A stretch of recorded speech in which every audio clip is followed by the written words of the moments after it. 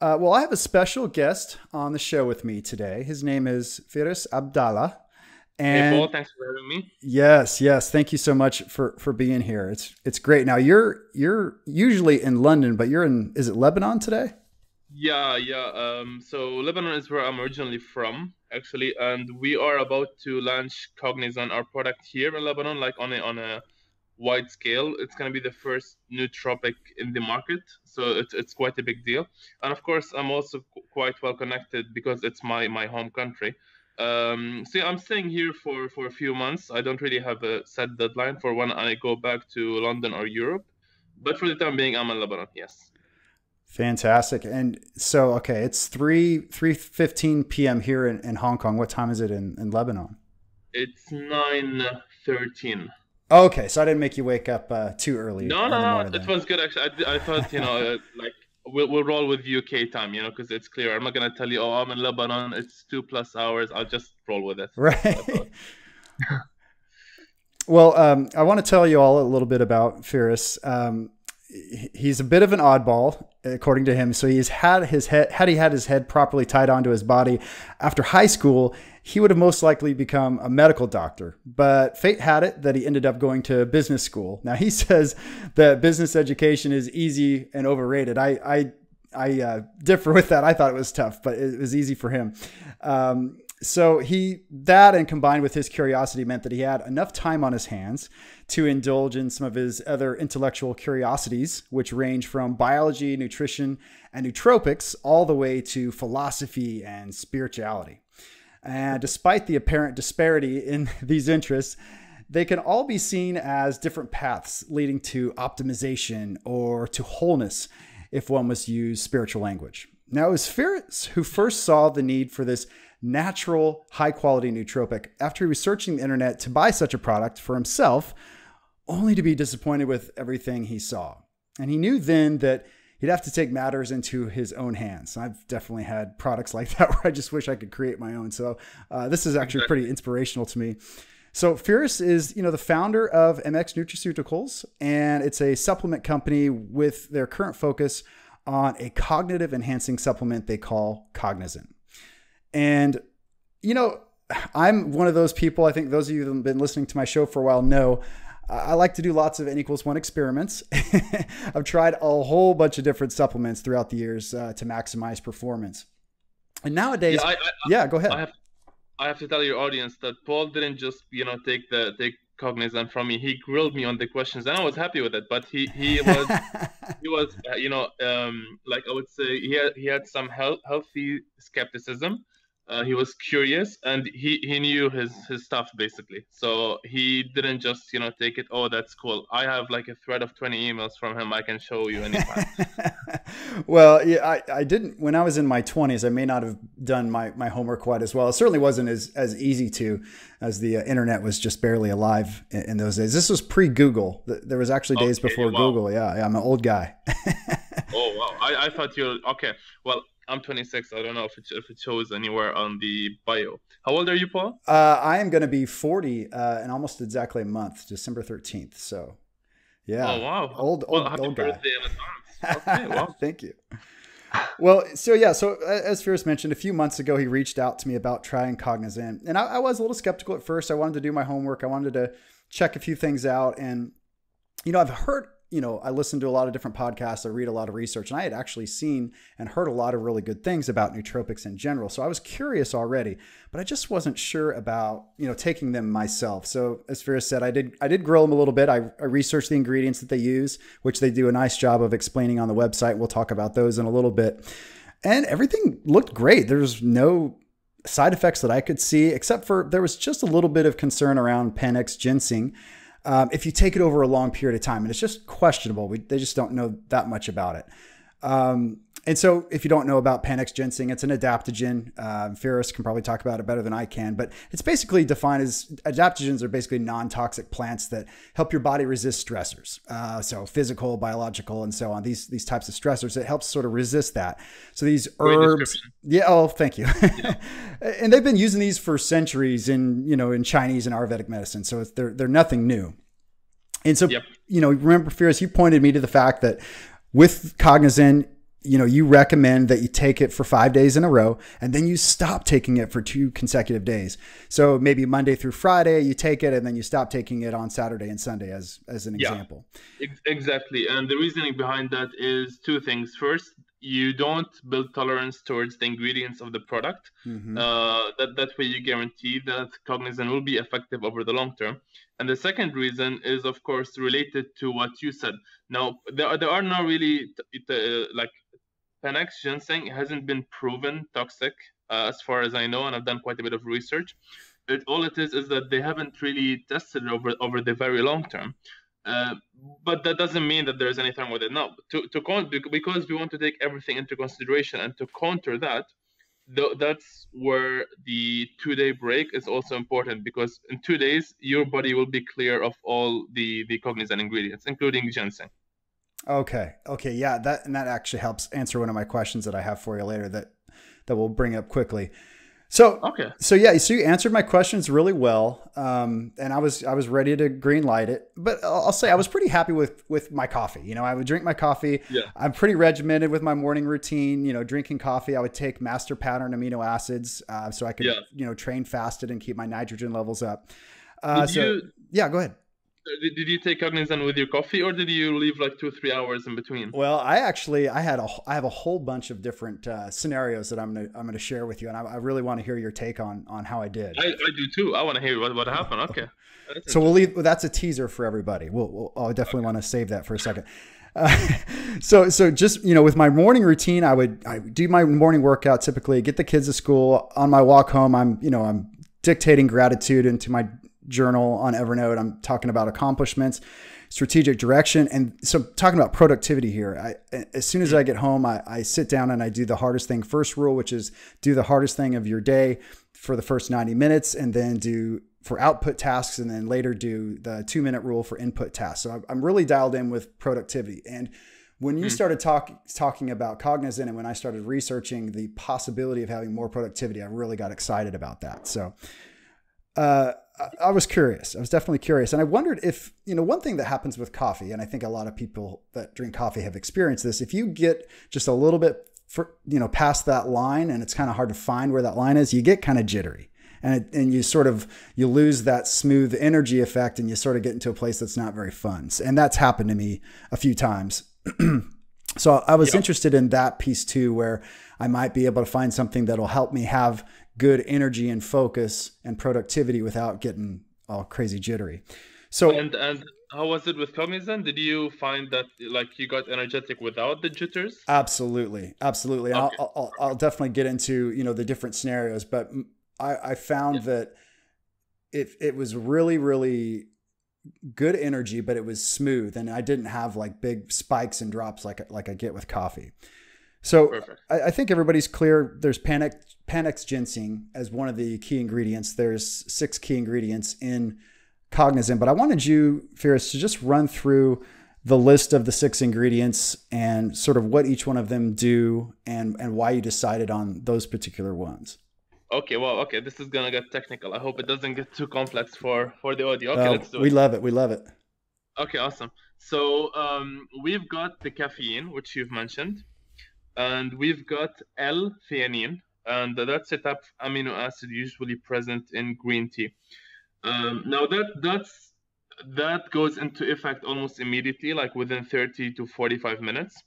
And what it does, so the caffeine is the energy booster. That much is clear. Everyone knows about caffeine. Right. What L-theanine does is it smoothes out the jitters that might be caused by caffeine, without decreasing caffeine's energetic effect, if it makes sense. So it's like you keep the high without the jitters, like without any extra anxiety. So annihilation of anxiety without decrease in energy. So it's not a sedative. Right. That much clear, yeah? Okay. But it doesn't only do that. What L-theanine also does is it gives you an added attention boost, which would not be present with either caffeine or L-theanine alone. So there's an added attention boost, which I think you probably came across in your research, which only comes when you combine caffeine and L-theanine. Interesting. Okay. So the combination, That Yeah. those two, I think I've got some research that we'll share later in the show, but those two are well researched as a combo, theanine and caffeine, right? Okay. Perfect. And that goes into effect immediately. Now we'll go into the adaptogen part, which is the four adaptogen ingredients. Let me start by rhodiola rosea. So rhodiola rosea is probably before I go into the specific separate ones, I only chose adaptogens. Well, first I chose adaptogens because they have a very high safety profile, and we've known them for many centuries. Right. Like for myself, I wanted something extremely effective because I was disappointed in what I thought was only caffeine-based nootropics. I think you probably mentioned that at some point in our correspondence. But I wanted something that really worked and at the same time was really, really safe. As safe as my coffee, basically. Right. And yeah, that's why I chose adaptogens. And also the cool thing about adaptogens is that they don't just, operate, like they don't just do one thing. They do quite a few things mentally and physically, and that's why they're called adaptogens. So I thought that was like, like a huge pot of 2 + 2 = 5, this whole like synergy. I like mental that. and yeah. So I'll go into the specific adaptogens now. Rhodiola rosea is also called the Arctic root. And by the way, Paul, there's actually a way for you to follow up like specifically on what I'm saying. Have you heard of examine.com? Yes. Okay, so you can type into Google rhodiola rosea examine.com, and then you can check the studies as I talk about it if you'd like to. I don't know how practical it is. We'll So the rhodiola rosea. I'll just Yeah, say, you gonna sorry, go ahead? Firas. I'll add in our show notes and in the blog all Okay. the things that we talk about today, so people can easily click on it. Okay, perfect. Okay. So rhodiola rosea has quite a few clinical studies. It's proven that it's a very effective anti-fatigue, and that's both physical and mental fatigue. So what it does is it makes you feel less physically tired, but at the same time, it preserves your mental performance under conditions of extreme tiredness and fatigue. So that's how the rhodiola rosea cognition effect takes place. Like you would really feel it if you were tired or underslept. Then the rhodiola rosea would like have an even stronger effect. And so we've got the anti-fatigue, the physical and the mental, but also it's a mood booster. It's pro-serotonergic, and it's also been proven to increase serotonin in the brain. So I think now you're getting the pattern of how each of these ingredients will have more than one benefit. And we've these are the main rhodiola rosea benefits. To move over to Panax ginseng. Panax ginseng is, as you mentioned, a tonic. It boosts your energy, but it doesn't do it the same way caffeine does it. Ginseng's energy boost is actually significantly longer lasting. So where caffeine lasts for about 4 to 6 hours on average, ginseng would last more like 10 hours. And it's more it's subtler.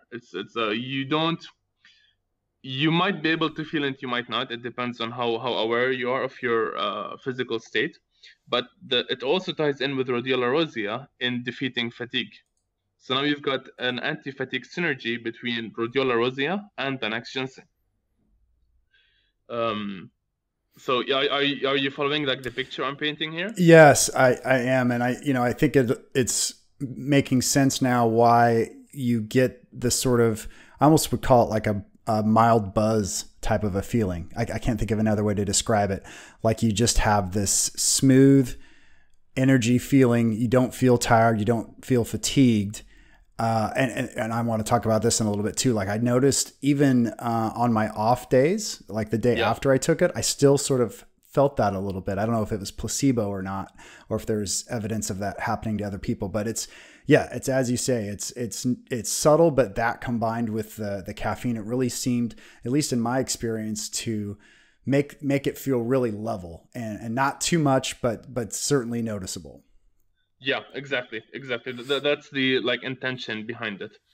And then we've got I'm gonna go to the easier one because I'm gonna go to ginkgo biloba now. And ginkgo biloba, its main effect is increasing blood flow, and specifically blood flow to your brain. Although it will increase blood flow in your body in general. And I think you felt. Did you feel any like sometimes any tingling anywhere in your feet or arms? I felt tingling actually in my arms and in my throat, especially for some reason. Okay, cool. Well, that's blood flow. That's increased blood flow basically. Like for example, when I was first testing it a long time ago, I had a cousin who felt a bit numb in her foot in like in very cold weather and in like the hard deep winter. And one of the first things she noticed when she took Cognizant is that I feel more blood flowing through my legs. And I knew right away it was the ginkgo. So the ginkgo, sometimes I spell it ginkgo. The ginkgo has two main benefits. One is increased blood flow to the brain, and the other, and I've got a double-blind placebo study on the effect I'm about to mention right now, is when you combine it with Panax ginseng, it increases memory by approximately 7.5% over the course of 3 months. Wow. Wow. Yeah, and What's yeah, the source of that study, Firas? I can send it to you by I think I have it on my How It Works page, but I can send it to you. Actually, let me try to send it right now. Yeah, we'll just include it in the show notes and blog for everybody. One sec. So, and the cool thing actually with that, when they tested it, they found out that they had one test point 2 weeks after they stopped supplementation. All right, so this was 2 weeks after, and they realized that most of the benefit was still there. So that was really big for them, for the Oh scientists. yeah, that's huge. Let me see. Where's the instant messaging? All right, I'll send it to you like right towards the finish because I can't find it right now. Yeah, but no worries. It should also be on the How It Works page. Okay. But the cool thing is that it wasn't the only study. The study was done to replicate like a previous positive study. So this was a confirmation, and a double-blind placebo study is as sophisticated and accurate as it can get. Absolutely. So that's the ginkgo biloba. Now the ashwagandha, which is the last of the adaptogens. Ashwagandha is mainly an anti-stress adaptogen. So how to put it? So it can. So there is a stress resilience effect, which also goes in synergy with like the stress resilience effect of the other adaptogens. All three have it actually in different proportions. I think Rhodiola rosea is probably the along with ashwagandha, they're the strongest stress resilience factors. But ashwagandha is the strongest anti-stress and anti-anxiety ingredient in Kognizen. So this probably also guaranteed that you don't feel absolutely any jitters from the caffeine or like the combination of caffeine and ginseng, and it adds to the stress resilience effect combined with the other adaptogens, and it also has some neuroprotective benefits, which is something it has in synergy with ginkgo biloba, because increased blood flow will does have a neuroprotective effect, because ginkgo is also an antioxidant. So it's that's I think the big picture in general. So you can see how different elements tie into each other in several ways. That's why I was a bit like, oh wow, that's a lot to talk about in detail. No, I appreciate that, and actually I want to dig just a little bit deeper, because I always say learn new things, don't be closed-minded, be open-minded, try new things. So I'm guessing that and I always say, try to take 1% from everybody and take what you like, throw it against the wall, see what sticks. So you must have been trying different products and seeing what supplements you liked and what ingredients they had that you liked and ones that you didn't like. And what was the process for you like of coming down to these final 6 ingredients and coming to what Kognizen's final formula was? Yeah. Okay. So most of these ingredients I had tried individually before, as a nootropics amateur or enthusiast. Oh, sorry. So you actually were able to get these. Yeah, I guess that's probably not that difficult to get these in individual form and just sort of see what reaction you had to each one. Yeah, no, they're quite popular, most of them. So you can get them separately, for sure. It might be a bit difficult because, like, some manufacturers are a bit careless with the specifications. So, like, if you look at the ingredients I have in Kognizen, they have, I've got like a very detailed specifications next to the ingredient name, and that's very important because if the specification is wrong or off, then it's not gonna be like I use the same specifications of the ingredients that were used in clinical studies. Otherwise, I can't really predict how they're gonna act. If it makes Right, sense. right. Yeah, you don't want any extra variables that you don't need. Yeah, no extra variables, and not just that. Like if the specification is off, it might not work at all. Like it's too big a risk. So I use like exactly spot on down to the very last like milligram what the standardized extracts used in the clinical studies were. Like that was a must for me, and I think that's gonna. You can ask me now about like how we ensure that. So I was a bit tough with my manufacturer about getting like I want to see the certificate of analysis to be 100% what I got. Like not any kind of like no variation was acceptable basically. Right, right.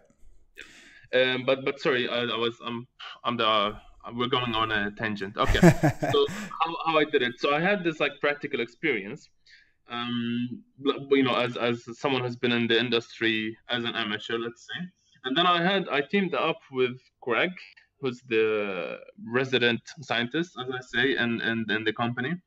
So Greg is he's almost towards the end of finishing his PhD in biochemistry, and he was also a nootropic enthusiast in his own right. So that was before we even met. So we teamed up, and I'd say we can divide the the whole process into three stages of how we came up with Kognizen. The first part was, let's go academic research, okay? And for that, we wanted to choose ingredients which, like I said, have a really high safety profile, which is why we picked adaptogens as our main, core ingredients. And then we picked the adaptogens which have a very high effectiveness, proven effective effects, which you will be able to see for yourself if you go to examine.com, which for the viewers who don't know, examine.com is kind of like it aggregates the different studies on ingredients, so you can basically see all the studies in one place. That's what examine.com does. So it's a shortcut for you guys to go check it yourselves. That's a good resource. Thanks, Firas. Of course. So we picked ingredients which we know are very safe and are very effective. And we did that through lots of research. That was phase one. Phase two was we actually dug a lot, like you dug very deep into the different forums of nootropics, which is like the nootropics group on Facebook, the nootropics subreddit, and the longevity nootropics forum. And this might sound a bit off for some people, but actually this was really important because some ingredients appear to be safe on paper, but have unexpected side effects in practice. And I can mention a few if you'd like. Yes, that'd be good for us to know, for those that might be taking something that has that in it. Okay, so for example, alpha GPC, which is a form of choline. Have you heard of it? Yes. Okay, so that's actually that has a few studies behind it, and it's to some degree proven on paper, and it's thought to be safe on paper as well. But if you go and dig through the forums and like the self-reported anecdotal experience, as I call it, anecdotal feedback or anecdotal reports, you'd find out dozens and dozens of cases where people become severely depressed and fatigued from taking alpha GPC. Wow. But not only alpha GPC, also it happens with CDP choline, which is another choline source similar to alpha GPC. And the reason seems to be, too much choline in the brain. And it's not well known, on like in the science field that this can happen, but it has happened like a lot. I mean, any one of you guys can now go onto Google, just write Reddit choline, fatigue, or depression, and see what comes up. You're gonna go through dozens and dozens. I don't know if there's hundreds of them. Also, I don't know, but it can happen. Similar thing happens with Bacopa monnieri. Have you heard of it, Will? No, I'm not familiar with that one. Okay, so Bacopa monnieri is actually probably the strongest natural nootropic.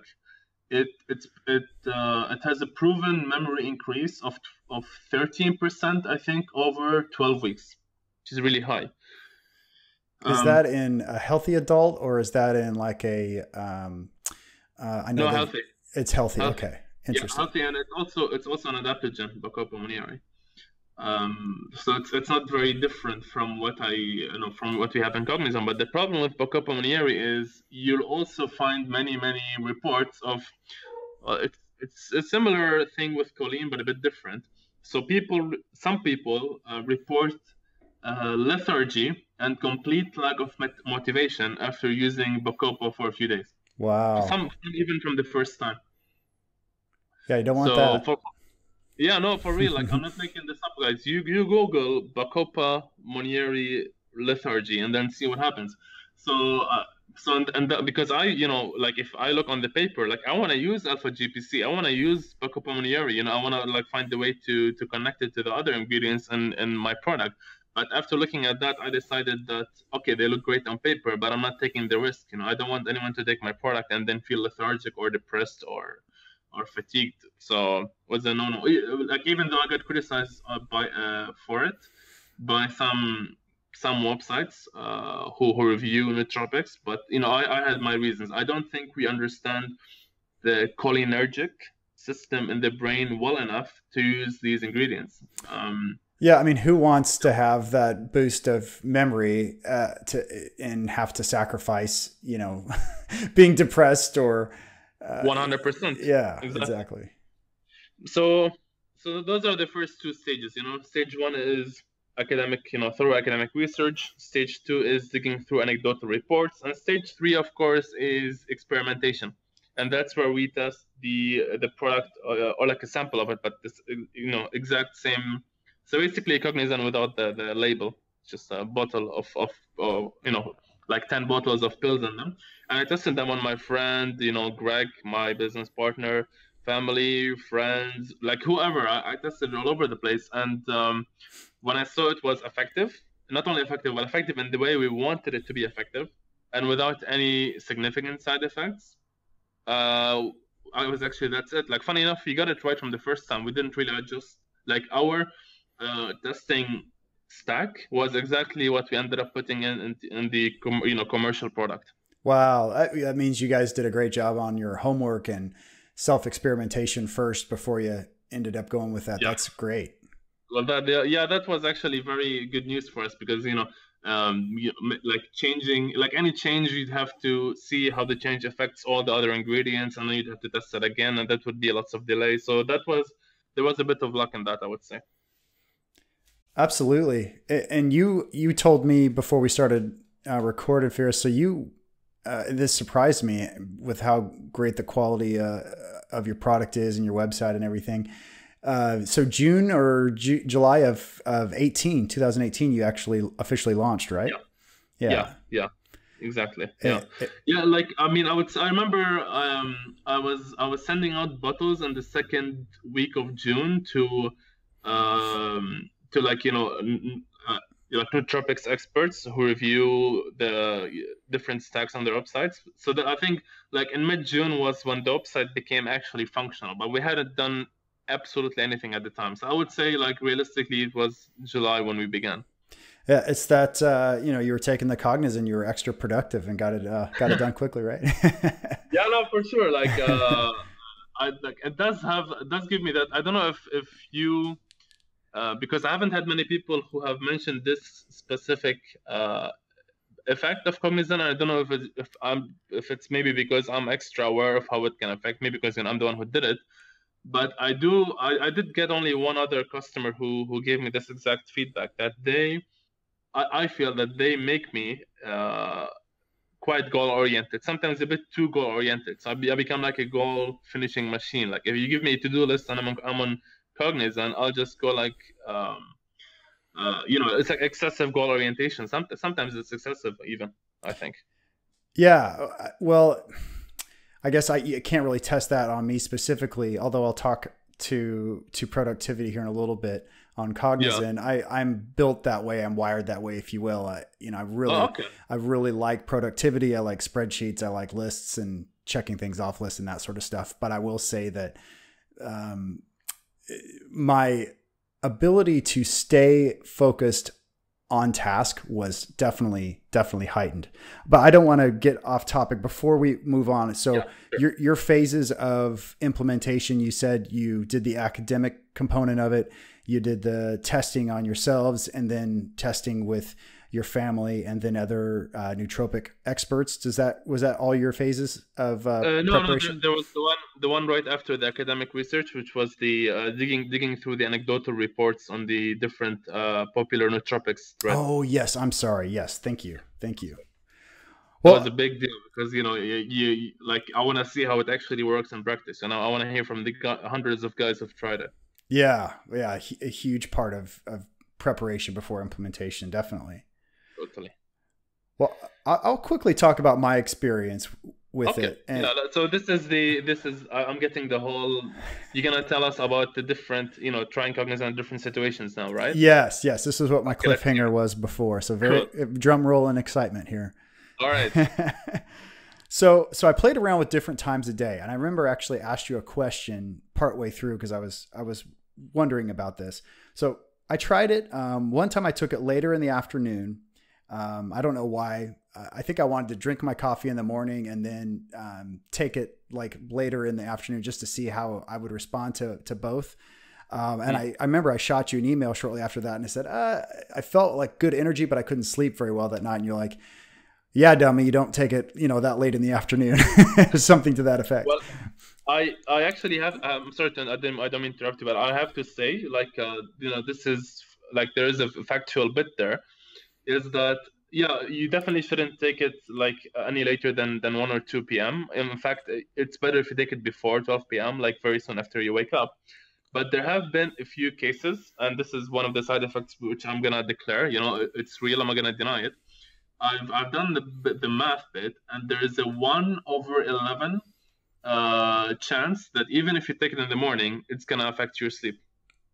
Right. Okay. Well, Yeah. I'll say after you recommended that I take it earlier in the day, I was totally fine. Um, Okay. so I did another situation where I took it early in the morning instead of coffee, just to see if it would replace my coffee. So, I usually, on my workout mornings, when I'm not teaching one of my classes, I will get up at 4:30, and then, I'll usually be having coffee at like 10 till 5, with amino acids, and then I'm out the door. So Yeah. I totally did it by itself one time, and I felt Yeah. fine. Yeah. And then I took it with the amino acids, and I didn't anticipate there would be any problem there, and there wasn't. I just wanted to try them sort of independently. One morning I took it instead of coffee, as I said, and I was wondering how it would affect me during my workout. Mhm. And I don't know if it was placebo or not, but I felt a little bit nervous. But I'm kind of when I'm out on the road exercising, I can be a little bit nervous, and my heart rate spikes up and down. But this is interesting. I felt a little bit nervous, but my heart rate was lower than normal. I watch my heart rate really closely when I cycle and when I run. Yeah. Yeah. So anecdotal, I know, but I thought that was interesting. No, no, yeah, there wasn't placebo for sure. It was the ashwagandha and the rhodiola rosea. It was basically the adaptogens doing the work. So what would normally make my heart rate say spike up to 165 or 170 over my threshold, the Yeah. adaptogens were helping me sort of calm down. Well, not only that, actually, it's partly the ginkgo biloba as well, because increased blood flow would mean that your heart doesn't have to work as much to deliver oxygen to your different body parts. Interesting. All right. Well, That, what that's that. Sorry, that's why some like elite athletes take beetroot juice like as a pre-workout before they do their intense workout, because that's what it does. Yeah, oxygenation. Yes. Yeah. So you and I are going to have to build a workout supplement together. That'll be fun. I'm up for it. So what I wanted to mention on this particular situation too. So again, no coffee on this day, took my Kognizen in the morning, worked out with it. I was still able to take an afternoon nap, which I thought was really cool. So I took it at, 10 till 5 or 5 in the morning or whatever. And then I took a nap at 1 p.m. Totally fine. So I thought that was pretty cool. Another day I took it early in the morning instead of coffee before cycling. So again, around 5 o'clock in the morning. And then I waited 3 hours. And because I love coffee, I had some coffee and I felt fine. Totally fine. I still felt like I had good, smooth energy. I didn't drink a ton. I didn't have like 4 cups. I think I just sort of sipped on maybe a cup or cup and a half of coffee, nothing major, but felt fine. And then another day I took this Kognizen. I took it. I had coffee in the morning like I normally would. So early in the morning at about 5, I took Kognizen in the mid morning. So probably 8:30 or 9 in the morning. So 4 hours later, and then I felt okay. And actually I really liked this for me because then I felt really, really good during the productivity tasks that I was talking about earlier. So I do this first 90 rule where hardest thing of the day, what is it? Output task, sit down, go 90 minutes, boom. Yep. And I felt really, really focused. Like a lot of times I have to keep my phone out of my room. I have to keep my email closed. Like I really, really have to work hard to focus. And on that particular day, when I did this, it was easier for me to get in a rhythm and just stay focused on my task and check things off. So it was cool. Yeah. I think that relates to what I was talking about. Like one of the effects it has on me also with like the goal orientation. Yeah. I would agree. That sounds like the same thing. Yeah, that is, I think.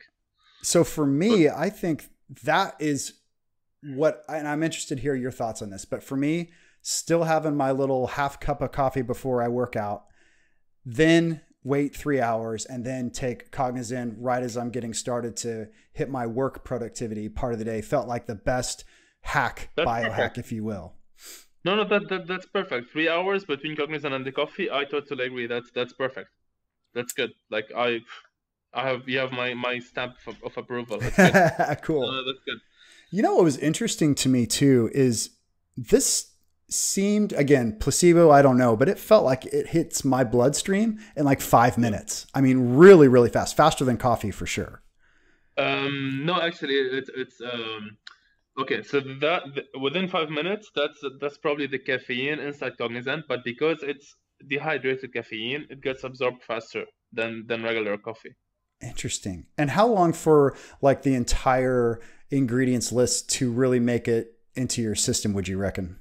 By an hour, all the guys should be working. Yeah. Nice. So if you take it strategically, then I probably should take it if I want to start work, at 8 in the morning, maybe try to take it closer to 7 to have it kick in. Yeah, exactly. That would work for sure. And I just wanted to sort of summarize my feeling of it. I think I did this already, but just quickly again, it felt like smooth energy. I didn't feel twitchy. I had a clear mind. It kicked in quick. I really liked it when I was doing my output productivity tasks. It gave me sort of a good mental focus when I worked on the computer, but also with clients. I work individually with clients, personal training, and in group fitness class situations. I felt good energy for that. Even doing presentations, it felt really good for. I took some today, and I'm hopefully sounding energetic while I podcast. You are. So it helps you go into a flow state, yeah, for sure. Like it makes it easier. Yes. Okay. Awesome. One other thing I wanted to ask you about it. I don't know if you meditate or not. I was interested on how Kognizen would affect my meditation. I don't meditate as much as I should, but I do practice it a few times a week. Yeah. I need to get better. I need to get every day. Sorry. If we're gonna talk about meditation, it's gonna be a whole other episode because like that's I am so deep into that I can't even begin. Okay. Well, let's share notes. So I was thinking it was either going to be one or the other. I thought it was going to either be harder because of the Yeah. energy, or I thought it was going to be easier because of the adaptogens and being able to block stress out. So I felt just normal. I didn't really feel one way or the other, like I was able to concentrate more. But as I said, I'm not consistent and I struggle with meditation a little bit. So that might be more Yeah. me than the product, but it didn't hinder or help me really. What are your thoughts? No, for me, it made it like it was very clear that I can double, or yeah, even more, a bit more than that. Like I can dramatically increase my meditation time, because usually, like whatever, regardless of what time I meditate, I can't really like if I go above say 25 or 30 minutes, I start to get drowsy, and by drowsy I mean like I'm about to start nodding off, like getting sleepy. But with I tried it. I think I did it for an hour when like when I Wow. really wanted to see how long. Yeah, because like you fatigue is gone, and that's the only thing that stops me from meditating usually, like when I tried it at the time. So because of this energy boost and like annihilation of all fatigue, I could just stay for way longer than I usually can. Sorry. So you're meditating 30 or 40 minutes a session. Are you doing this daily? Well, I was doing that at the time, to be honest, but I don't meditate anymore, and it's not because I don't value meditation. It's the opposite. It's because I now well, I mean, it's not an accurate description, but I would say I'm pretty much meditating all the time now. Like, Oh, interesting. Interesting. yeah, like I said, it would probably take a whole other episode, but at some point, like I was so into meditation, like I studied and practiced Eastern spirituality for like 4 years in depth, and I get, this is part of the curiosity as well. Like I get obsessive when I'm into something, so I really, really went quite deep at the time, and I can't really explain it. Like I don't know what happened exactly, but at some point I realized that I had the ability, without any technique, without any method, to just stop thinking whenever I want to, which was life changing. But you asked me how I did it. I don't know, to be honest. Well, I think I can appreciate what you're saying, just based on my limited experience with meditation. So let me take a crack at it. So, and doing 30 or 40 minutes building up to that sounds amazing to me because I really have to work hard for 10. Yeah. So, but when I do a good job on it, Yeah. one of the best ways I've heard it explained, I think it was on Headspace, was when you're meditating, you're almost like the world is traffic and you're standing on the side of the road and a car drives by and that's anger. And another car drives by and that's sadness. And another car drives by and that's excitement. And if you're not in a meditative state, you get in the car for a ride and you go through that whole journey of anger or sadness or excitement or whatever. When you're meditating properly, you can notice those things, but you don't get on for the ride. You just sort of let them pass you by. And so it sounds like you've done such amazing work with meditation. Maybe you can almost be in that transcendental state all the time where you're just letting things wash over you, but not Yeah. letting them affect you. Yeah. Like I really so, I've tried to figure, I've tried to reverse engineer like what exactly happened, but I don't know. Maybe it's that we can all do it, and I just suddenly realized that I can. I don't know. But because I've tried I've tried all the like in my back in the day, I've tried all the techniques, and I've I experimented with lots of things, but then, like I said today, I realized that which is what actually most of the, like, the gurus basically talk, that you should be able to do after a while, is no technique, no method. It's just zen at zen at any time you want, basically.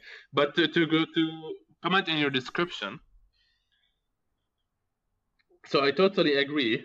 I mean, I don't know, do you label your emotions when you meditate? No, mine's pretty generic, but I'm willing Okay. to learn. Okay. No, but like, because some people think that labeling, even some experts advise that you label the emotions you feel, but I don't think that's productive if you want to get into meditative state. Because meditation is actually the opposite of that. It's completely, it's not labeling anything whatsoever. And like you said, it's you become the witness of your thoughts and emotions, and the content of your mind, basically. And of course, a natural consequence of that is that you become completely detached of what's going on. So it's like you are watching your thoughts and emotions in third person point of view. Yes. If it makes sense. That makes total sense. And I think that just must take a lot of practice and focus to get to that point. I don't know, man. Like I'm not sure it would. I mean, for sure you would. Maybe it would. The point of the practice would be so that because it would be something very new to you, so you need time to get used to it. But and maybe time for it not to become so new, and so you don't feel threatened by it. But I think as an ability itself, theoretically, it really shouldn't take a lot of time. I mean, I'm just thinking of it as I speak right now. But yeah, no. Oh, that's cool. Thank you for sharing. I'm inspired to continue to keep, going on that journey and get better. For sure. Like just as I know you have the apps and different, sources for learning meditation, but if you want to try, like when you do your meditation session for 10 or 20 minutes, just sit, you can stand, but I'm just assuming you sit down. Remain as the watcher of the thought stream, and then of course between two consecutive thoughts you're gonna realize that there's a gap of no thought, as it's sometimes called. But yeah, the trick is just don't follow the thoughts, and that's all. You don't need to do anything. Basically, you don't need to concentrate on anything. It's just it's basically you just sit and do nothing. Concentrate on not concentrating. Right. I mean. No, I'm just kidding. Okay. Well, no, that's one way of putting it. Real quick, talking about a couple last things with Kognizen before we move on. So thinking about different ways to take it. I was thinking, I guess this is sort of shallow and not everybody might be worried about this, but every once in a while I'll whiten my teeth. And, when you're whitening your teeth, you don't want to drink coffee and red wine, or it's just going to mess up the whole process. So I was thinking that actually would be a really good time to take Kognizen too. Like if you're eliminating coffee for a couple of weeks while you whiten your teeth, you could have Kognizen then and still have really good energy. Yeah. For sure, I should have it. But somewhere in the marketing pitch, that might be useful for some customers. Yeah, and then something else too. I mentioned this a little bit earlier, but I noticed some effects of it. Maybe it's placebo, maybe it's not, but some effects, especially the day after I would take it. So I would take it the 5 days in a row, like you recommended. Maybe it was Monday through Friday, Saturday, don't take it, and I would still sort of feel that like buzzy, smooth energy kind of feeling. Even on the day that I didn't take it. Have you noticed that at all, or is that just me? No, it can, some of the adaptogens can be long lasting, and they do accumulate for sure. So let's say the last day you took it was Friday. On Saturday you would still feel quite a bit of the effects, but it would take until Sunday for it to completely clear out. Gotcha. Okay. And I know some of the claims with nootropics include memory. I talked about productivity a lot and energy, which without question were things that I noticed. I didn't notice too much about memory, but I didn't really specifically test it, to be fair. So I wasn't doing a memory test and trying to make myself remember anything. I can just say that I was really productive when I took it, and I had good energy. To kind of clarify that point, I mean, the most that you get, the memory boost that you can get with Kognizen, this is the top, is 7.5%. And although that's good, that's, usually statistically 5% is the point of significance. Any variable, you need anything, more like 5% is the threshold of significance usually. So with 7.5%, it can go up to 8 point something. You're talking about 2 or 3% above the threshold of significance. So there is a memory benefit, and it's proven clinically. I mean, at least on the ingredients themselves, which are used in Kognizen. But we have to admit, it's not really, 7.5% is not a major boost. Well, I'll try it again next time, and I'll do a flashcard test or something to see if I'm part of that 7%. Awesome. Well, do it. I mean, I should send you a few more bottles because like the the soonest it would work with the memory benefit is 4 weeks actually. Oh, I see. Interesting. Okay, so it's got to Yeah, and build up in your system a little bit. yeah. So that's another thing with Kognizen is that different effects have different timelines, basically. So the energy you'd feel, right away within like half an hour or 40 minutes stops.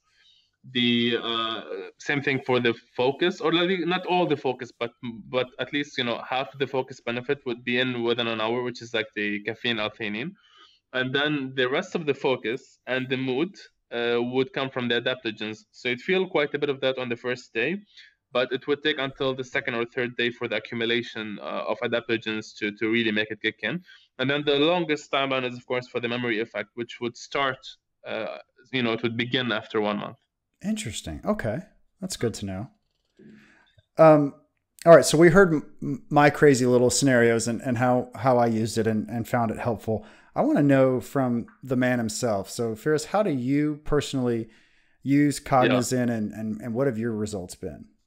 Yeah, okay. So I think I briefly touched on that earlier with the goal, like the goal-oriented mentality. But I use it the way you use it as well, which is how I described it on the bottle, the same guideline, which is 3 pills to get three capsules together at the same time in the morning for 5 consecutive days, which is Monday to Friday. And then Saturday and Sunday, you basically cycle it off. You stop taking it.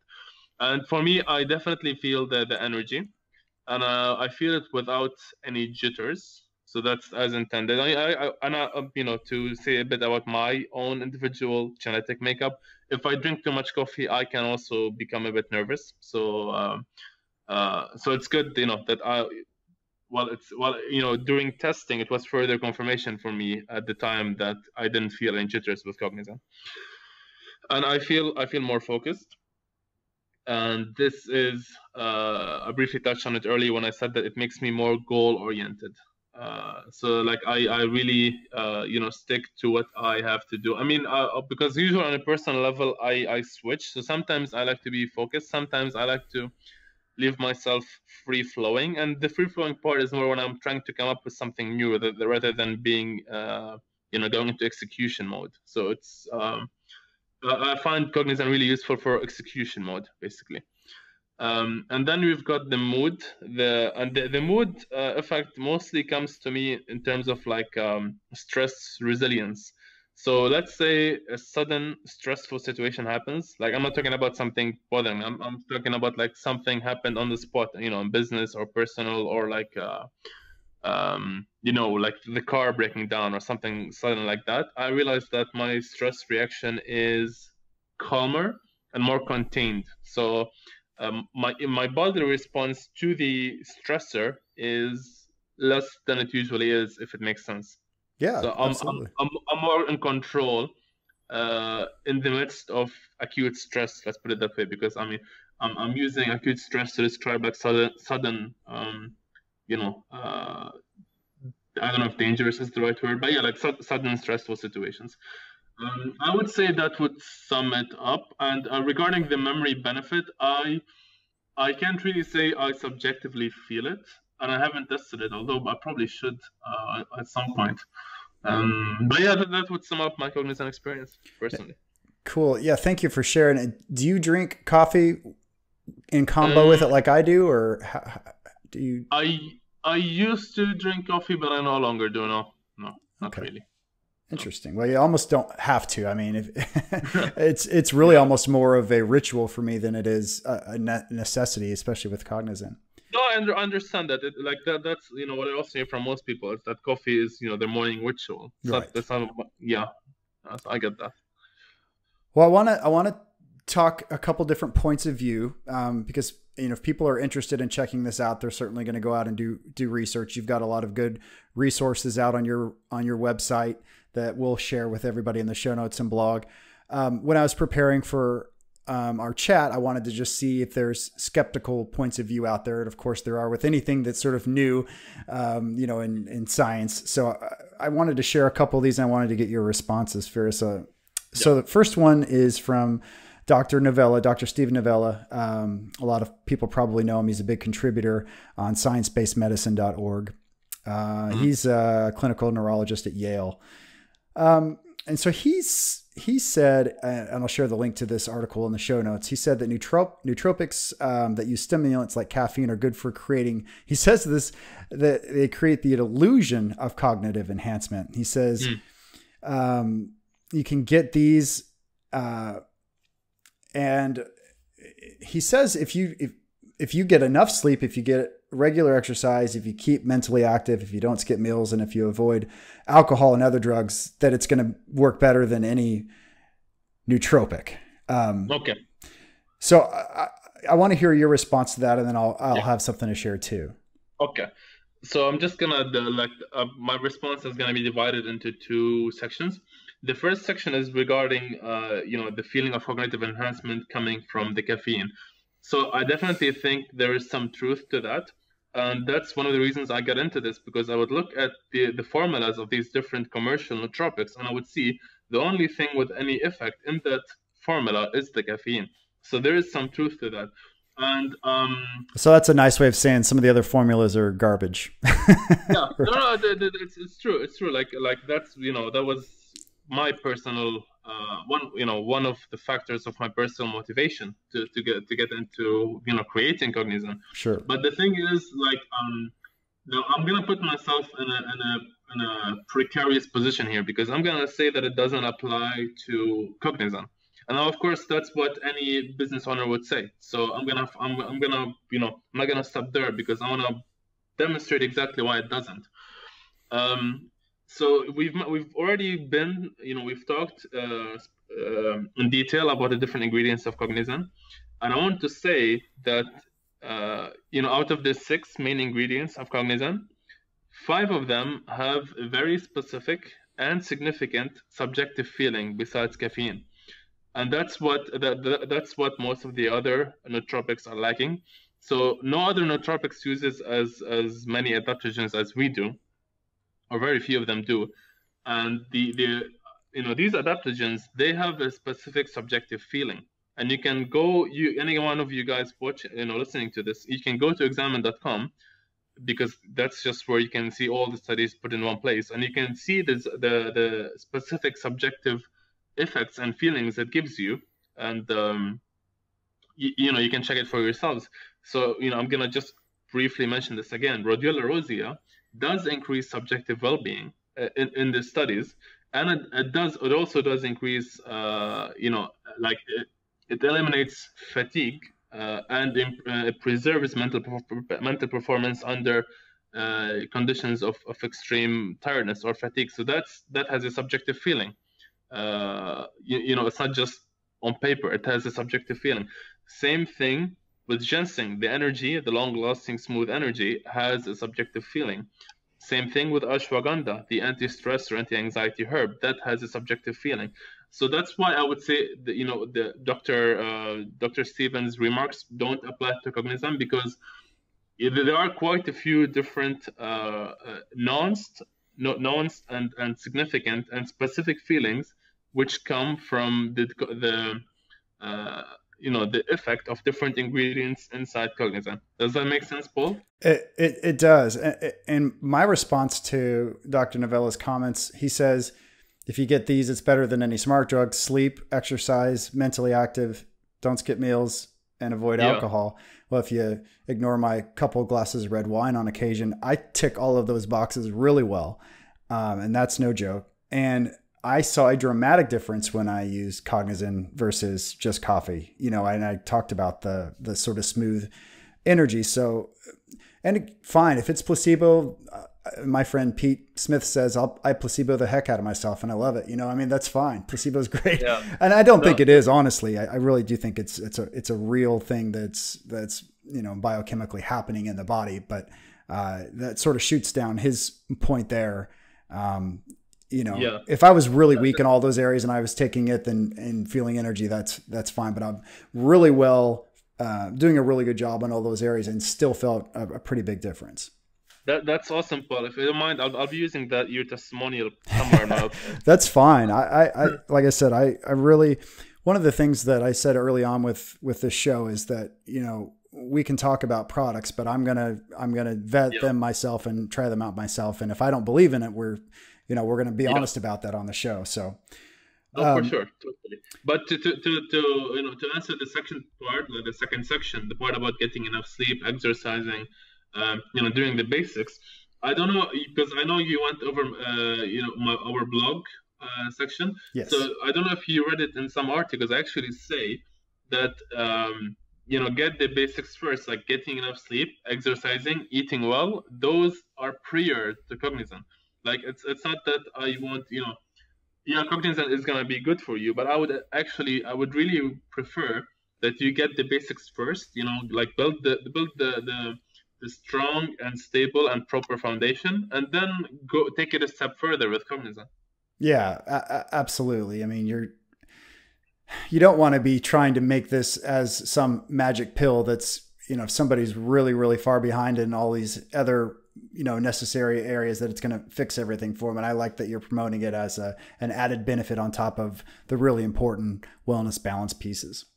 Yeah, well, exactly. I mean, it's also part of our mission statement that we want to help people be at their best. So it's not like we want to sell you whatever we can sell you.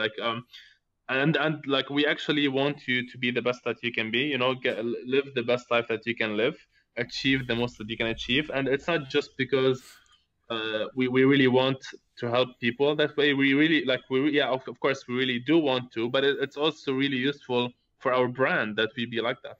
Oh, absolutely. Yeah. One more quick skeptic that I want to talk about talks about nootropics in a little different way. I want to hear your response to this too. So this was a 2017 article in WashingtonPost.com.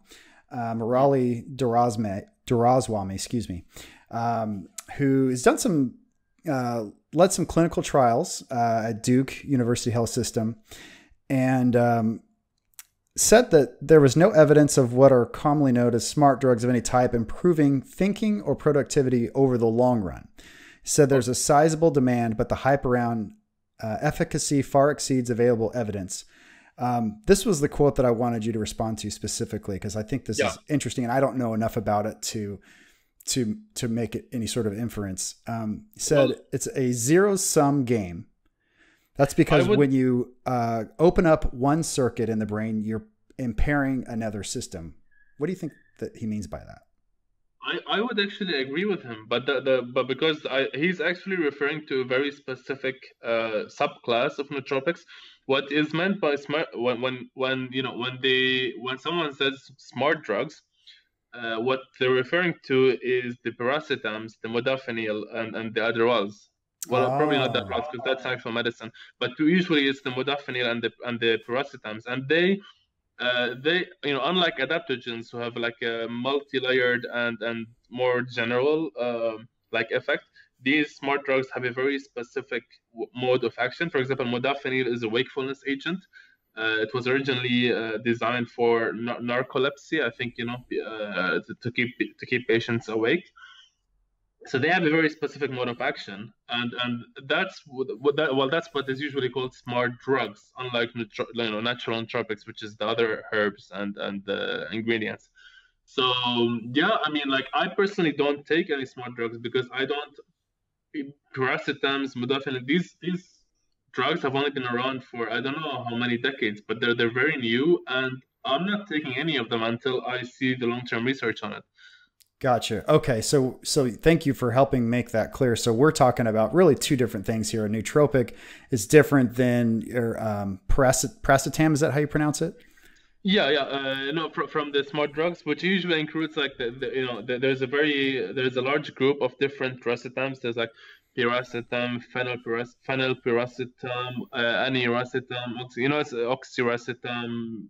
It's a very wide range of different like chemically created, or yeah, like chemically created smart drugs, as they called. I see. Okay. And so this concern with piracetam and some of the other smart drugs, where they're opening up one circuit in the brain, so maybe like wakefulness, like you were talking about, it could be impairing another system. So since it's a synthetic form that hasn't been studied very well, that could very well be a possibility. But just to be clear, this isn't like a nootropic like Kognizen. It's a different type of cognitive enhancer. Exactly. Yeah. That's I suspect those smart drugs create imbalances, and that's why I don't. I've never tried it myself, and I will not be trying it in the foreseeable future. Right. And also, the Kognizen is a natural nootropic blend. So we only use natural nootropics, like herbal nootropics. There are no smart drugs in it whatsoever. So yeah, thank you for responding to those sort of counterpoints of view. And I think you made it clear, why Kognizen is in both cases is different. And I came across a couple of studies. You've got some really good research on your website, which I encourage people to check out. There's a couple of extra ones that I found. I don't think they're on your site. Correct me if I'm wrong. But I thought these were interesting. They're specifically talking about L-theanine and L-theanine combined with caffeine. So the first one is in Biological Psychology. It's a 2007 study. And it found that L-theanine reduced psychological and physiological stress responses. And then a 2014 study in the Journal of Nutrition Review, this is a systematic review of 11 different studies, found that when you combined caffeine with L-theanine, you get the alertness, task switching, and attention of individuals when you combine the two, which, as we spoke of earlier, are two of your key ingredients that are in Kognizen. So good job combining those two. Thank you. But I thought, I spoke earlier about how I had the smooth energy without jitters that I get with coffee sometimes. And I really liked the combination of ingredients, and I feel like I understand it better after you explained it. And maybe you're searching for this now, but I don't think there's any studies out there other than sort of our anecdotal sharing on the exact combination of what you have with caffeine, L-theanine, red ginseng, ginkgo biloba, or panax ginseng and red ginseng are the same thing. Ashwagandha and the rhodiola rosea. Is there anything you're aware of that is studying that exact, sweet combination that you have, or something close? No, unfortunately not. No, if there was, then someone would have created Kognizen before we did. But no, not that I know of. I have looked into human trials myself. Me and Greg, when we were looking for further, how we could demonstrate the quality of Kognizen better. But live human trials cost millions and millions of dollars. It's just completely unrealistic, at least on our scale so far. We might in the future consider in vitro trials, which is testing the combination on cells outside the human body, in a lab, and that's much more manageable, and it's not as accurate, but that's one option we're looking into. But no, to answer your question, there are no tests on the combination as a whole. Gotcha. Yet. But to be clear, there are many, many studies on all of the ingredients that are in Kognizen, just to make sure people understand that. And some in combination, like the ginkgo and the ginseng, or the caffeine and L-theanine. So it's different permutations within Kognizen. Yeah. Like you said, if Kognizen had been created, there'd be studies out there on already. Nobody was as smart as you to come up with it, though. That's the problem. Well, I really don't think it's actually not complicated at all to do what we did, which is why I jumped into it. Because I could see that this is something so simple. And yet maybe this industry is so new that no one, came up with something so simple to make, because it's not complicated at all. So yeah, maybe it's the novelty of the whole industry. I don't know. Well, that's actually a nice segue to my next question about sort of the supplement industry and how you got everything started. So I don't think you give yourself enough credit. I think you all did a really good job with your research and your knowledge base. But as most of us know, supplements are largely unregulated. And I think if it was me, and I bet you're the same way, you really kind of wish it was, because you guys are doing it right. You're making sure that the ingredients are good quality, that they're safe. You want people to be successful and healthy. You're not trying to turn a buck. And so it seems to me that you probably are somebody that wishes that we had, the FDA regulating supplements so you could certify their safety and effectiveness a little bit better. Yeah, we totally do. And I would say there are two main reasons for that. One is customers and consumers in general would trust us more if they knew this product was regulated and approved. In terms of like bottom line, like sales would dramatically increase if people had complete trust in the let's say safety of the product, Absolutely, yes. and purity.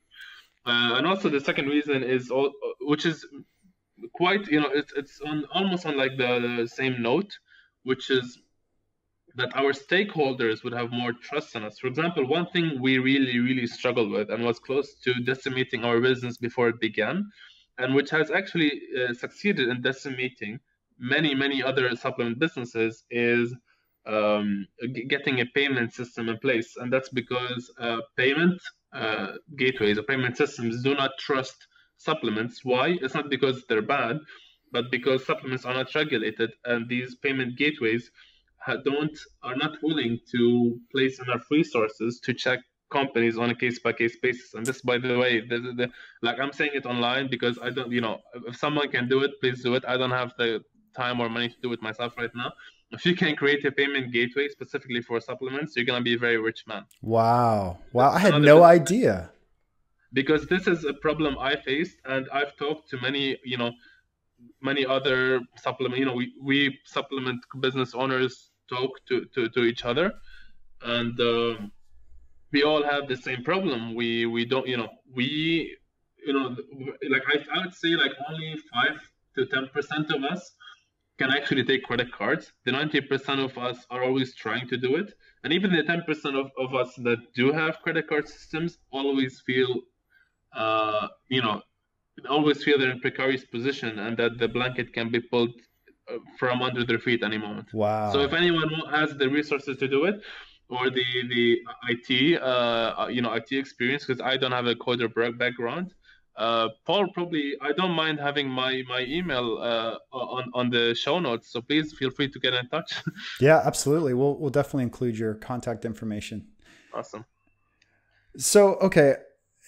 So you mentioned to me, as I was talking about taking Kognizen before my workouts and sort of feeling some good benefit from it, lower heart rate and sort of steady energy, and my own nervousness, which was usually self-imposed. I've got some crazy stuff going on in my head all the time, especially when I exercise. But anyways, you had mentioned that you have a pre-workout supplement. I think that's what you were terming it as. Well, yeah, I mean, I wouldn't really call it a pre-workout. It can definitely be used as a pre-workout, so can Kognizen. But I mean, I probably put it that way just because it's more explosive than Kognizen, I would say. Okay. So Kogni-Up. So funny enough, Kogni-Up, our future product, is also for energy, focus, mood, and memory. So it ticks the same boxes as Kognizen. But the difference is that in the short term, Kogni-Up is more explosive. It's more energy boosting. And if you're prone to it, it's more likely to give you anxiety, Kogni-Up. So it's a bit more hardcore, basically. Okay. So it's like Kognizen on steroids. Well, I probably shouldn't say that about a supplement, though.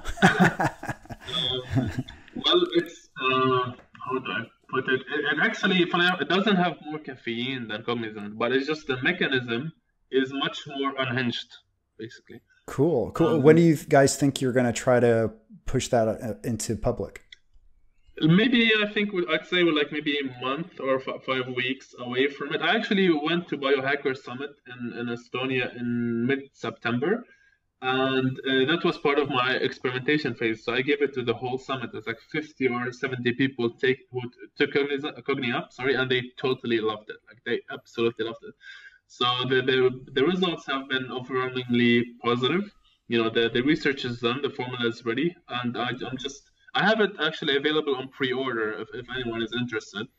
And yeah, like I'd say maybe in like a month and a bit it should be out. Okay, Oh, great. actually, and in the long term, so the main differences are in the short term, Cogni is more explosive, and in the long term, Kognizen is better at stress resilience, whereas Cogni is better at mood lifting in the long term.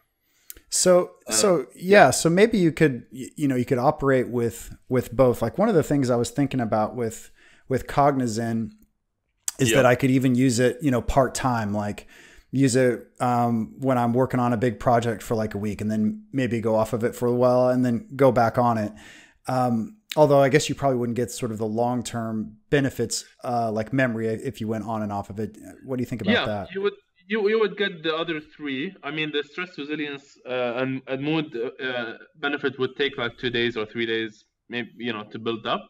But you'd get most of the benefits. But yeah, you would not get the memory benefit. But Got it. that's okay because, like I said, a 7.5% memory boost is not something very major.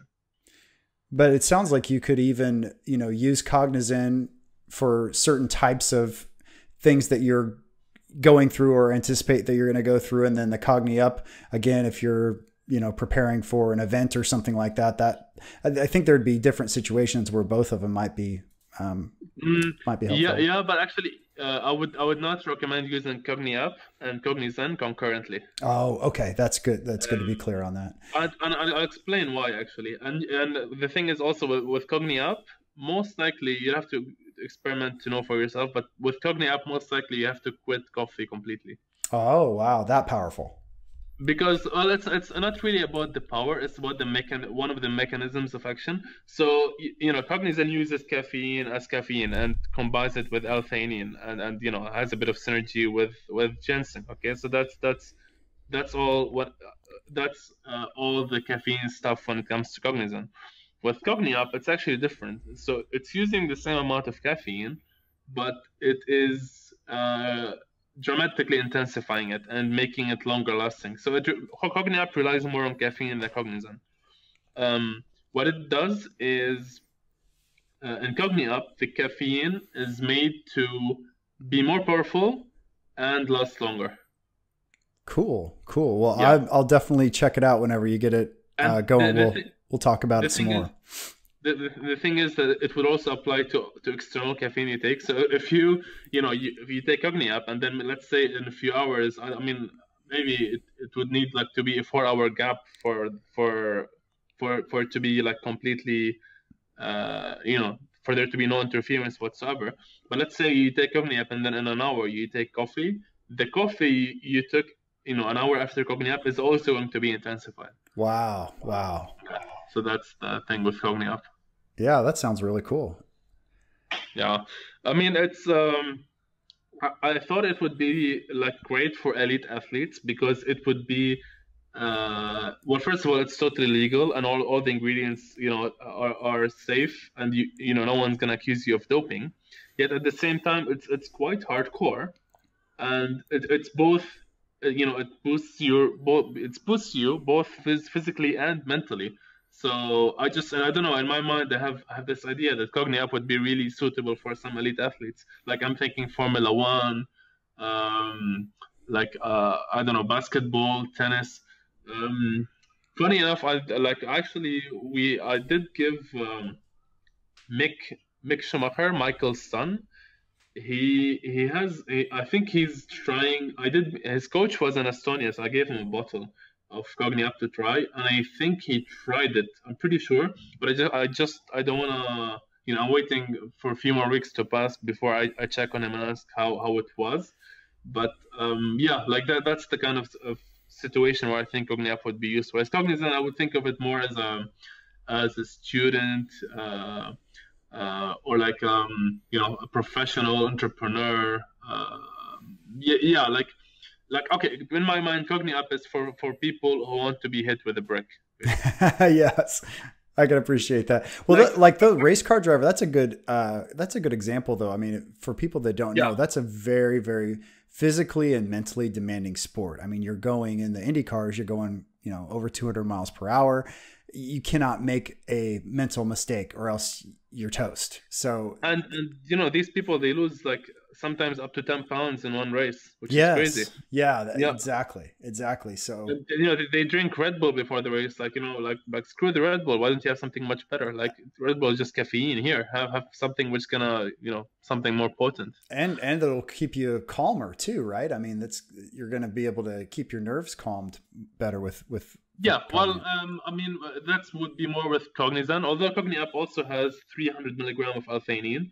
So I haven't had anyone complaining Cogniapp is making them nervous, and that was comforting for me because I did originally anticipate that quite a, you know, a decent portion of people who try Cogniapp will be nervous, but that has not been the case at all. So probably the L-theanine is really doing its job very well because, you know, the usual dose is 200 milligram, but in both Cognizant and Cogniapp I use 300 milligrams. So it seems that people are not getting nervous with Cogniapp, which is something I anticipated, and I was fine with because, you know, the way I describe Cogniapp is it's designed to be explosive.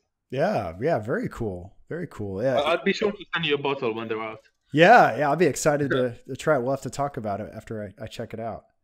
Totally. While we're on supplements, I don't want to keep you too much longer. I've had you for a long time. Just a couple more questions. That's fine. So I'm one of these guys that started taking creatine monohydrate when it first came out in the late 90s. Yeah. And this is when I didn't do my research. I just took it because I heard it was a good supplement. And, you know, of course, nowadays it's probably, you know, the most or one of the most studied supplements of all time, and you know keeps coming back as a very safe supplement to take. But the reason I bring it up with you is because it's been shown to have some cognitive function benefits. Just a couple of quick studies I'll share. Study in the British Journal of Nutrition in 2011 showed that results included better memory for vegetarians and reaction time tasks irrespective of diet. So reaction time was better no matter how you ate. And then the vegetarian piece for me, I think is important because I've been eating plant-based for 5 years, and I'm aware of, you know, creatine only being found in meat. So that's nice to see that supplementing it can help with some cognitive function there. Are you vegetarian, Paul? Yeah, well, I'm actually technically a plant-based, so no animal products at all. For the last 5 years, it's been really So good vegan. for yeah. Well, see I'm careful with the V word with vegan because some people that from a food perspective, plant-based and vegan means the exact same thing. It basically means no animal products. But I'm careful to use that term for myself because I still have leather shoes, and you know, I have other, you know, like leather wallet and that kind of stuff. And so some folks that are really, I guess you could say, hardcore vegans may take, you know, they might have a problem with me saying vegan. So that's why I'm careful with that. There's another study too, experimental gerontology in 2018 this year showed better memory in healthy adults with creatine. So anyway, I just wanted to know if creatine is something you have ever supplemented with, since you're really into cognitive function. I wonder if it's something you've ever checked out.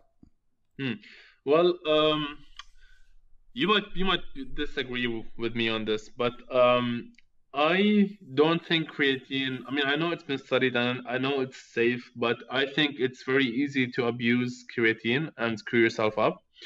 And to me, like I mean, maybe that's probably gives consumers even more trust in Cognizant. But my risk profile is not high enough to use creatine. Basically, I've used it before quite a bit because I'm into weightlifting as well, or like, you know, but like resistance training. So I've used it, and I can attest at least to the physical component that my power increased by 20% when I used it easily. And I would totally believe the mental benefits it provides, but I mean, man, I really don't want to don't want to mess with my kidneys, and it's just the way, you know, I mean, I know it, like I said, I know it's relatively safe, well, quite safe, but I just I mean, I look at how it affects the way my body uses water, and man, like I really don't want to mess with my kidneys. So I personally, and I know it's just me, it's not that I'm not saying it's bad, but I do not want to use Like I don't use creatine, and because I've pretty much like my philosophy behind Kognizen was creating the product I would use myself. I did not include it in Kognizen either. Yep, that was actually my next question is if you were using it, if it was something you would consider adding to it to sort of have a super supplement. But that makes total sense why you would avoid it. And, you know, just anecdotally, when I take creatine, even just within an hour after taking it, I mean, you're noticing your body's building up water for sure.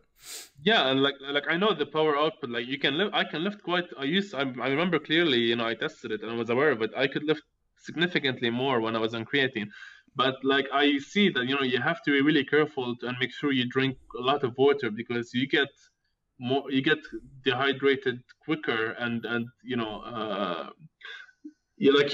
the dehydration rate goes up when you're on creatine and the creatinine in your kidneys increase. Like I don't know, man. It's just I think it's way too delicate, that mechanism, that I would think like the potential harm outweighs the benefits for me. Yeah, I appreciate that point of view, and that's good for folks that either take creatine like myself or that are thinking about it to make sure that they take weigh that as part of their overall research in it. That's good. I appreciate that. But for the part about your diet, I'm actually I'm not. I mean, I'm not the same, but I would say closer to you than normal or like the average person.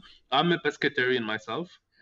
Oh, great. And the reason I chose pescatarian wasn't because of any philosophy. Like I would have went vegan or vegetarian myself, but I literally brought out pen and paper and opened a calculator and did the math, and I came up with the result that if I'm a pescatarian, I would still be getting all my nutrients and vitamins and minerals without any problem. Like if I go any degree less, if I go to vegetarian or vegan, then I would probably have to extensively supplement. And I wanted to, when it came to diet, I wanted to be as natural as possible. So I went with pescatarian. Yeah, and I would have to concur with that. Pescatarian allows you to eat fish, if I'm not mistaken. Yes, exactly. That's it. And so you're not having to supplement the B12 or the like omega-3s like a lot of vegans like myself have to supplement. Yeah. So I don't have to supplement omega-3s or B12 or zinc or calcium. And probably I would say B3 is a bit heavy on the meaty side as well, vitamin B3. Oh, yep, I've heard that too. Definitely. But tell me, like, so you've been supplementing B12 for 4 years and it's worked perfectly for you. Yeah, no issues whatsoever. No issues at all. In fact, my B12 is better now. I took my blood right before I switched just because I wanted to watch everything really closely. And the blood work year over year shows really good B12 levels. I'm taking 1,000 micrograms every day, just sublingual supplement. Okay. So. Got it. Well, that's quite a bit. Okay. Yeah, I guess it's.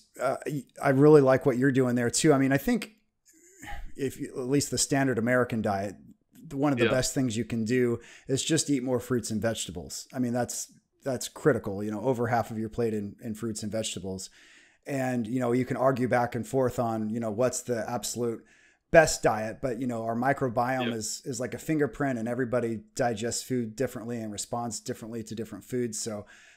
I just try to share as many different types of things as I can, so that people can make the best choice for themselves. And I appreciate, different things work for different folks. If you're interested, actually, I have this breakfast shake on my blog, and I think this shake, well, it's useful for anyone who would like to try it, but it's especially useful for vegans and vegetarians or like plant-based diets as well. If you look into it, because like it contains pumpkin seeds, which are extremely rich in zinc, and magnesium is not a problem on plant-based, but pumpkin seeds are extremely rich in zinc and iron, and the cacao has quite a bit of iron in it as well. What else I use? Yeah, I've got almonds, which also have a bit of iron, and so it's quite heavy on some stuff which are missing in plant-based diets. All right. Yeah, we'll link to it in the show notes and check it out. It'll be the I just Firas had it Fabulous myself Smoothie. like half an hour before we started the call. Nice. That's cool. Um, okay, two more questions, and we'll let you go. I've had you for an hour and a half here, No so man, I I'm want to having let you fun. go. Don't worry about me. Like Okay. that's the thing of being an entrepreneur. You know, your time is yours. Yeah, that's true. That's true. Um, so just in researching nootropics, it seems like, and maybe I'm actually sort of mixing the line between nootropic and smart drug. You helped me sort of define those earlier, but it seemed like university students are big into nootropics. But again, that might be more like the Adderall and the smart drugs. Yeah. What would you guess is your biggest demographic for Kognizen, and then just sort of nootropics in general? So yeah, I agree that most university students are actually using the smart drugs, which is which includes of course Adderall and Ritalin or Concerta, different names, but they work similarly. Like it's like they're like some kind of methamphetamine derivative. That's the most widely used one, and of course modafinil and brastams are used as well. But in terms of demographics, I definitely see university students as part of. The thing is that we don't have a very specific target, and I'm trying to build one depending on like I'm trying to build one through my customers, but I realize that they're quite varied. So some are nootropics enthusiasts who just like the blend, and like basically the blend is similar to what they would have designed for themselves. I have a few of those. And I've got a few people who I would say are actually like you and me, like they have a plan for their life. They've got a vision, and they're trying to achieve the best that they can achieve and contribute to as much as they can to the world, to put it in a very like general context. But and they also work out extensively, so I have a few of those as well who use it. I've got a few professionals who use it as well as they make it part of their daily routine. They do what you do basically. They have Kognizen, and then in a few hours or a couple of hours they have their coffee, or other way around. So I can't really, and I can't really pin it down because it has such a wide variety of like applications. Like I know, for example, some nootropics specifically target gamers because they want all the brain power they can get. Really? Oh my gosh, I had no Yeah, no, idea. there are quite a few. I think like even the name is applies something related to games. So the application and the audience is too wide, and I haven't really like in my mind right now. I would say if I want to divide it to two main target audiences, it would be like young professionals who want to optimize their life because they want to achieve the best that they can achieve, and of course university students. But I would personally identify more with the professionals and entrepreneurs who basically self-optimize so they can do their best, I think. Yeah, that's great. I was just thinking while you were talking about that, I wish I would have had something like this when I was a university student. I mean, I didn't even really drink coffee back in those days. I think maybe I would have, I think Rockstar was just hitting the market, and of course Red Bull was out. So I think I would occasionally have one of those when I was trying to study and, pull an all-nighter or late night studying. But man, it would have been so nice to have something more like Kognizen to, enhance focus and, because I always struggled with, I would do really well with studying, but man, when it came time to really put in like 2 or 3 hours, I had a hard time staying focused. I think this would have been helpful.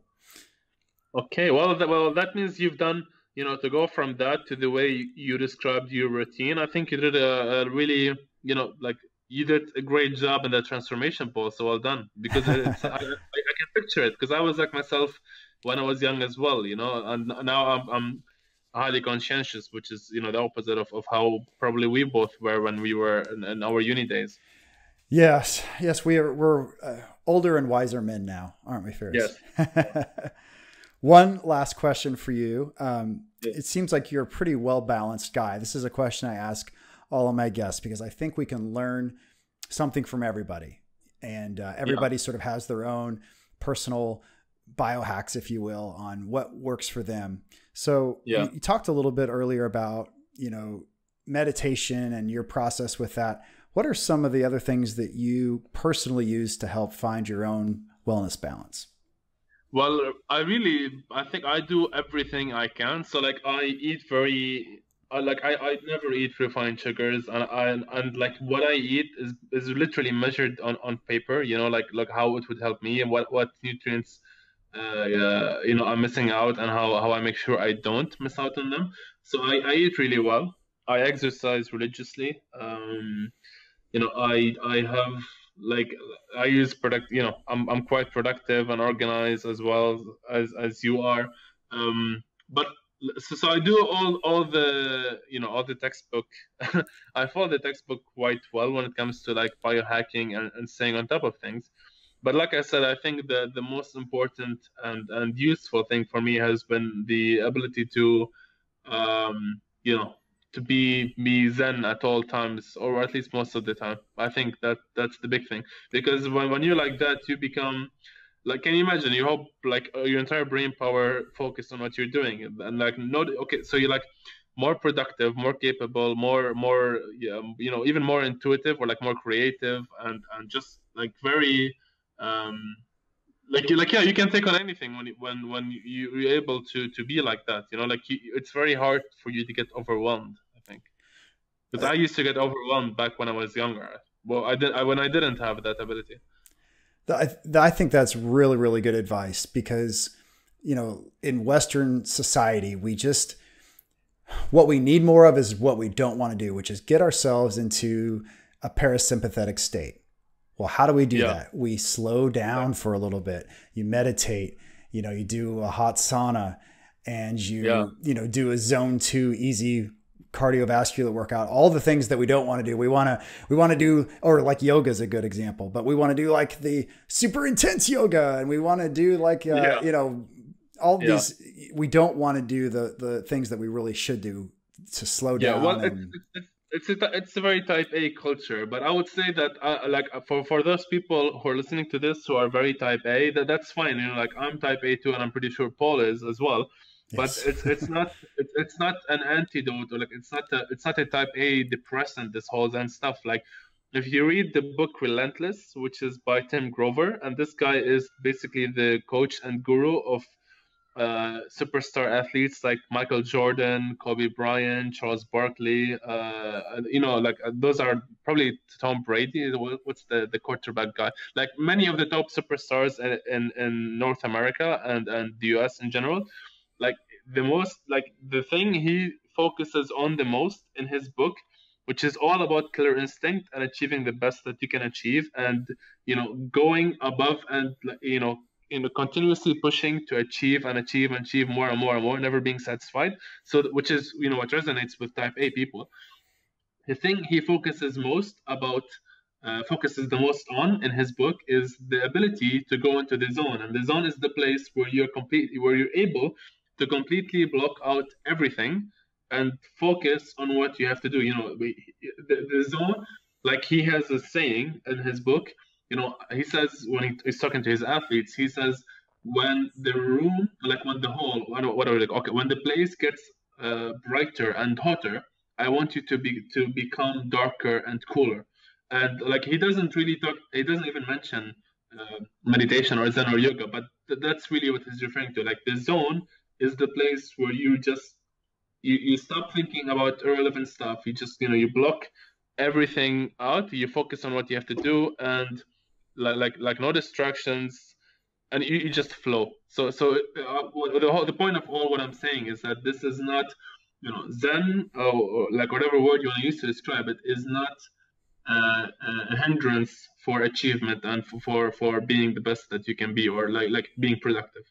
Yeah, that's really good advice. It's only going to help. It really is. And it's like, this probably isn't a very good example, but it came to mind. So, it's like trying to convince people or companies to allow their employees to maybe exercise at lunch. Well, intuitively you're thinking, oh man, they're going to be away for an hour at lunch to exercise. That means lower productivity. But in Hmm. reality, it's been shown in research that if you allow the employee time to take a break from work and exercise, they actually come back and they are much more productive, even if they worked the whole time through. If they have that break, it's. I guess I'm just trying Yeah. to speak to the point of, taking time to, to slow down and focus and move away is actually going to make you more productive in the end. Yeah, like I remember I was an intern at LinkedIn for like a few months in London, and mindfulness, which is another word for Zen, is a really really big deal there. And even like the everyone from the CEO down practiced it, and they had like sometimes a week long workshop just on how to be mindful. And at Google, I know that you get take 20% of your time off to do any side project or free flow and brainstorm about other ideas. So it's actually already used in like like the companies and corporations at the cutting edge of innovation. Yeah, they understand that giving them a little bit of space is actually going to help them be more productive and creative at their job. That's good.